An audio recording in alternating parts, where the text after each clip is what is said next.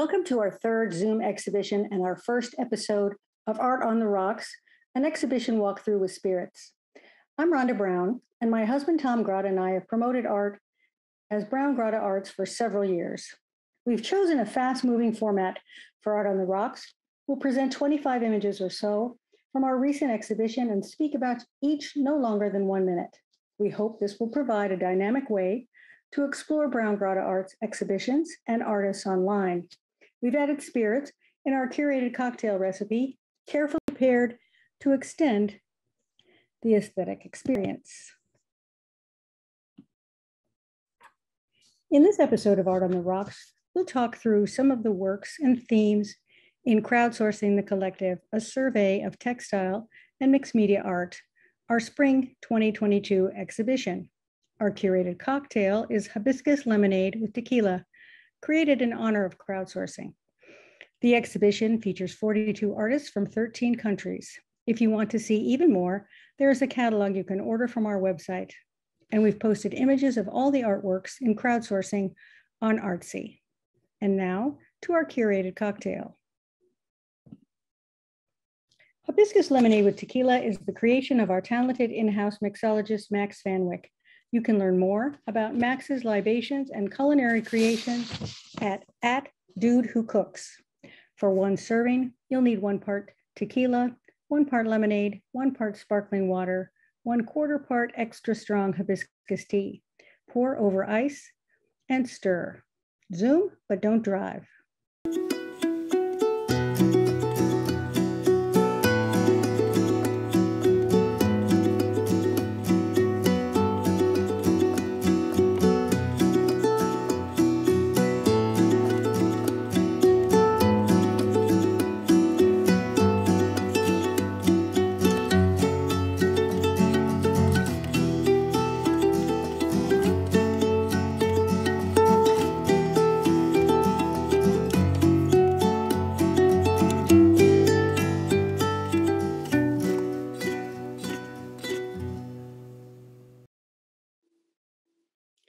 Now to our talk through.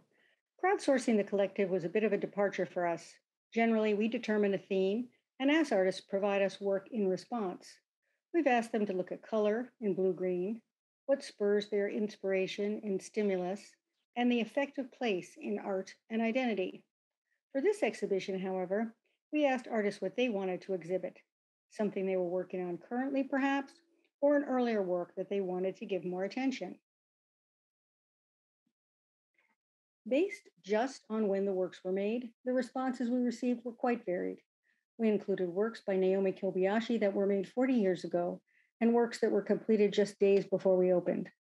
In this image, a figurative sculpture from an ongoing series by Stephanie Jacques, a 2022 work by Wendy Wall made of World Book Encyclopedia pages, and a new work of stainless steel mesh by Jin Suk So join a dramatic tapestry by Wildmerid Saigon.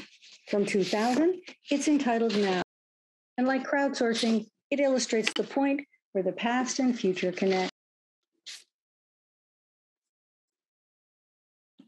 The works show wide diversity, not just in the times they were made, but also in the materials and techniques employed. From a subject matter perspective, however, there were some common themes we observed: a search for solace and hope, continuing concern for the environment, reflections on the process of making textiles, use of different materials, and an effort to make connection. Coming out of the pandemic and facing a world in flux, Eduardo Portillo and Maria Davila in Venezuela were among those who referenced art as a way to reframe events. Above all, they wrote us, we have been very aware of the fragility of life and continue looking to preserve our pequeños espacios under these turbulent times. They have been at work on an imagined cosmos, a framework where they pursue ideas and quests, like the experiments in Maya Blue and Copper Patina explored in Oceano Cosmico, shown here. As she created Balance, a very recent work, Rachel Max of the UK realized it was a subconscious reflection on the world we're in now. Everything seems to be in the balance, she says. Her aim was to distort the form, but still create something that was both finite and infinite. It's rare that the title of a piece comes to me during the making process, she says. But as I was weaving this, I became aware of its changing weight and stability, forcing me to rethink how I originally intended it to be seen. Pat Campbell's work, Peace, provides a timely statement about current international turmoil. Campbell's works are all meditation pieces designed to convey concepts of peace and contemplation. She works in modules that are usually bilaterally symmetrical, often geometric. In sending Peace to crowdsourcing, she was mindful of Russia's invasion of Ukraine. We are all horrified that this could happen in 2022 and feel sadness for the Ukrainians, she wrote. Her work, she says, is a prayer for peace.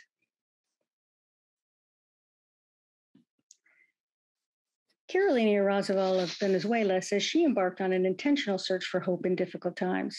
She sought out new colors in her dye work, which she uses in shibori. Over and over again, she dyed and transformed one color into another until one day, she says, she found herself amongst hope, in green.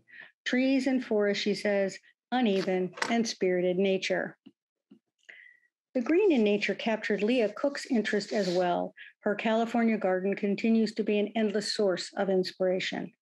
These jacquard weavings of ferns focus on plant fibers combined with reimagined work she created in the 70s and inspiration from optical, neurological, and natural fiber connections. A strong tactile experience is always central and essential for Cook.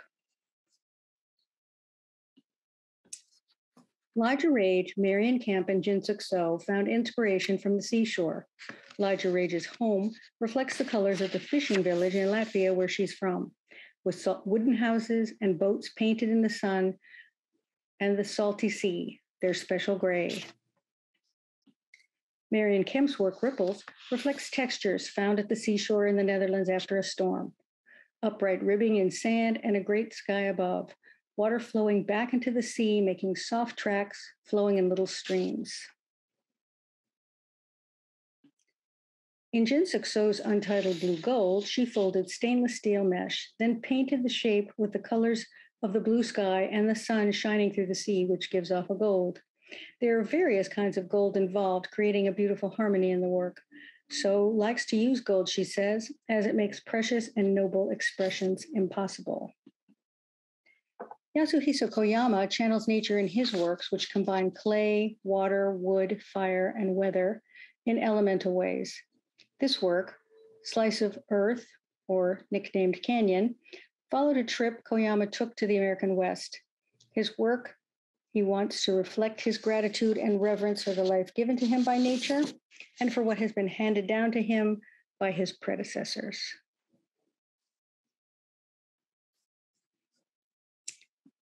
Environmental threats and changes remain top of mind for several artists. Louis Noss was influenced by the American West too. He spent the summer in Santa Fe, New Mexico. There was a haze most of the summer from the fires in California. The fires became an obsession, he said, and these works were the result. Laura Foster Nicholson is known for pastoral and whimsical images of vegetables and bees and farms. In recent work, however, she's turned to climate concerns, exploring floods in Venice and here the delivery of goods and the environmental consequences of our overconsumption.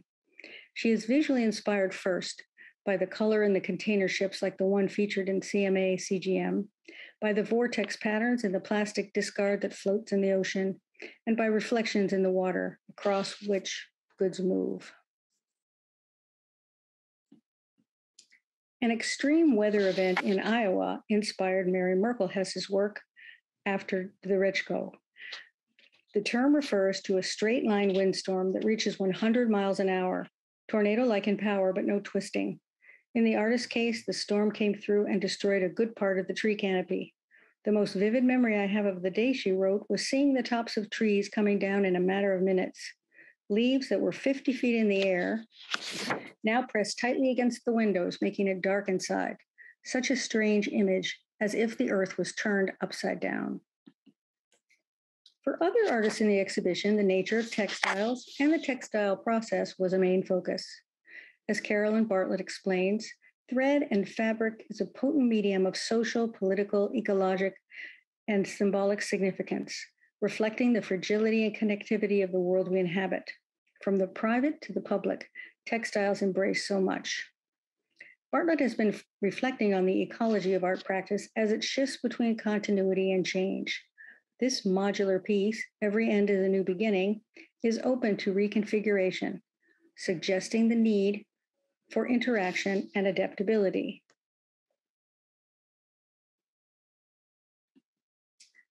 Polly Barton also thinks about the process. What is engaging and informing my thoughts in the studio, she wrote us, is the idea of cross-fertilization of the senses as expressed in fiber. For instance, the sound a certain thread makes when touched.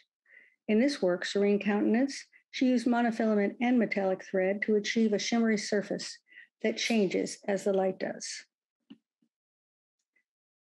Shoko Fukuda of Japan, who is new to Brown Grotto Arts, is interested in engineering of sorts. In Making Loop with Corners, she addressed the challenge of creating a multifaceted, three-dimensional object from a flat surface. By weaving the surfaces and fastening them together to form corners, unexpected twisting and turning occurred.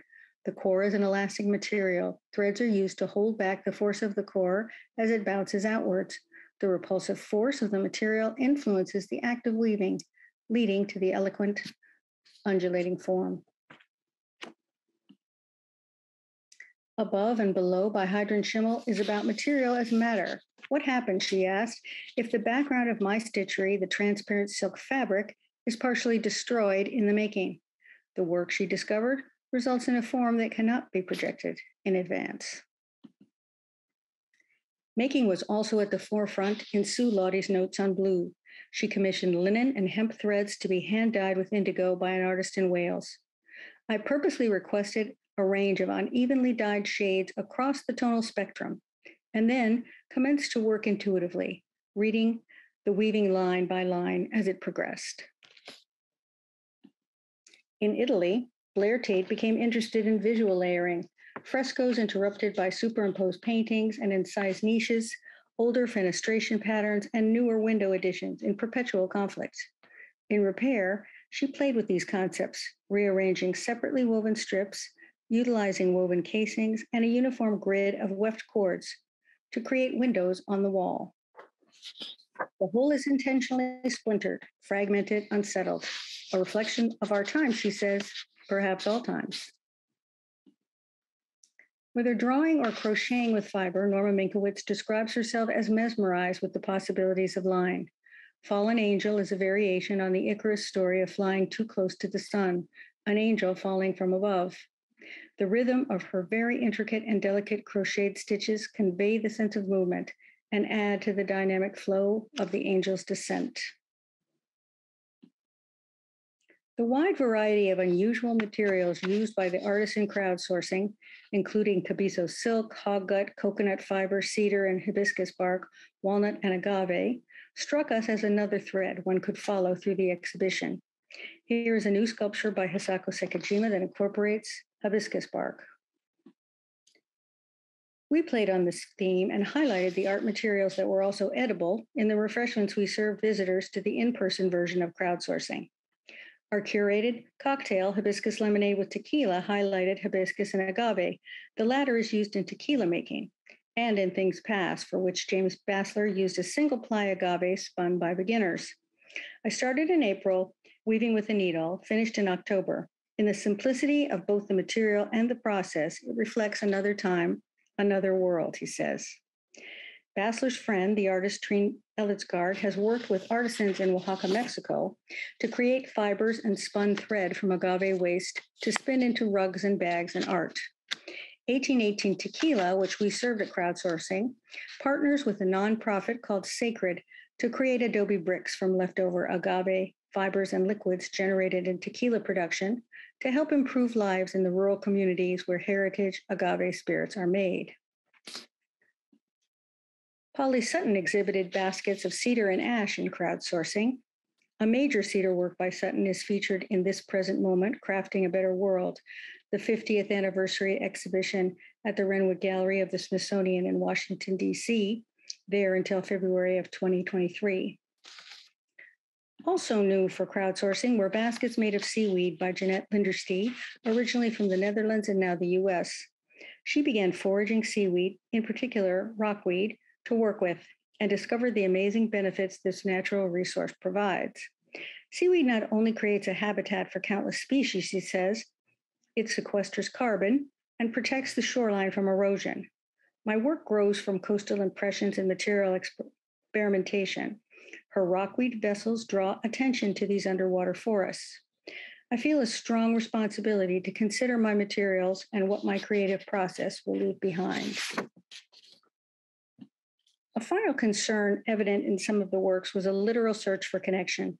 Stephanie Jacques, for example, has been at work on a series of figures between 2015 and 2022 that convey varied human emotions and experiences. For a long time, she worked to create human figures that stood up. Strangely, she says, when she gave up the idea of verticality, it became possible for them to stand. The upper body of these sculptures are geometric forms evoking the crossing of certain experiences. Touch has always been an important element of my work, says Carol Sisson. I've pivoted between 2 and 3-dimensional art since the 80s. But by 2021, the wall art wasn't as satisfying to me. Returning to sculptural forms like these shapeshifters gave her the haptic experience that addressed her personal needs. These abstract figures, Last One Standing and Connecting by Dawn McNutt, are the last works remaining from her Kindred Spirits series started in the 90s. It was a summer labor of love, she says, to invisibly sew with copper wire, the woven seagrass and copper wire profile to a welded steel infrastructure in order to send them to crowdsourcing. They have been described as two figures embracing in an attempt to communicate while in isolation, an appropriate metaphor for much of art making. We end our whirlwind presentation with an image of Ginge Lucky's Thinking Clearly and Unbound by Norma Minkowitz. Thank you for joining our first Art on the Rocks. For more information, look for the crowdsourcing catalog on our website and see the pieces in the exhibition online on Artsy. Thanks again to Max at Dude Who Cooks and to our team at Juice Creative, Wilson Beltran, Mary Luke, Mike Kelleher, Amanda Schroeder, and Peter Fisher. Thank you for tuning in and join us again in October. Cheers.